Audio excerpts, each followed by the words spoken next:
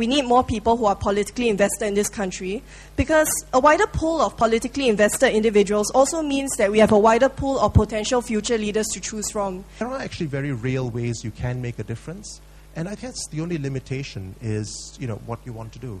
If you want support for ground-up initiatives, I think you can look, at the right places. Responding to new ideas, responding to new values that come into the society. This is how change occurs, and this is how we must encourage change to occur. The question then is, how do we achieve this? How do we all contribute? We can actually change people's lives significantly through the political process. And that's what really inspired me and got me interested in this whole idea that getting involved in politics and participating in it.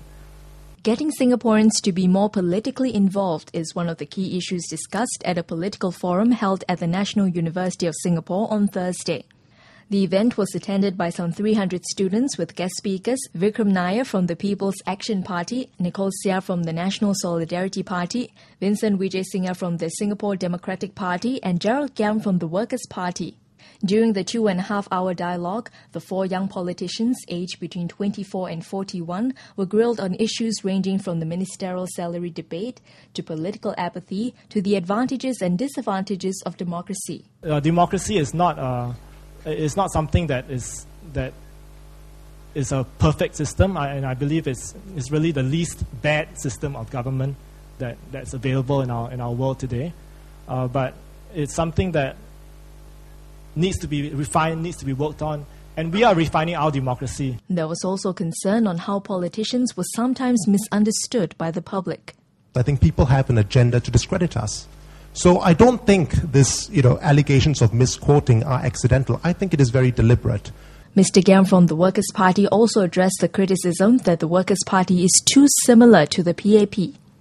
One thing that we can do, which all PAP politicians cannot do, is defy the PAP government whip. We don't look at things and say that, okay, the PAP does something, let's do the direct opposite, just so that we can be different. We look at things with a fresh pair of eyes and think that, okay, if we think that this policy is good, we'll continue to support it. Finally, a topical issue arose concerning an analogy made by Acting Minister for Community, Youth and Sports, Mr. Chan Chun Sing, where he compared ministerial salaries to Cai Tao Kueh. The issue with the whole ministerial salary debate was that it was too focused on technicalities. That was my personal opinion of it.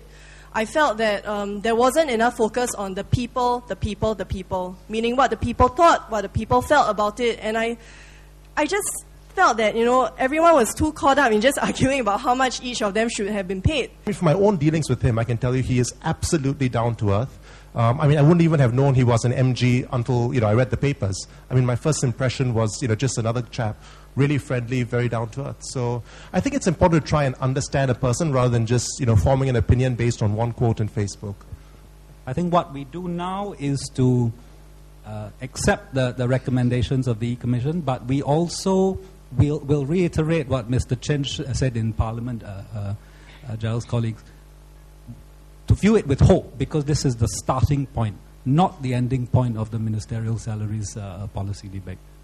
The inaugural Young Guns Forum is a new initiative organized by the NUS Political Association to encourage youth involvement in politics.